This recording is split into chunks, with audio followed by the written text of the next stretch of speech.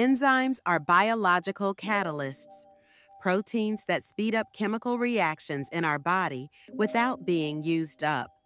They're like tiny machines working around the clock to keep us alive. They use what's called a lock and key mechanism. Each enzyme has an active site, a perfect fit for a specific molecule called the substrate. Once they bind, the reaction happens quickly and the product is released. Let's look at real examples. Amylase in saliva breaks down starch, pepsin in the stomach digests proteins, and lactase breaks down milk sugar. That's key for people with lactose intolerance. Enzymes can speed up reactions by millions of times, and each one is highly specific, like a tool made for just one job. They work best at just the right temperature and pH.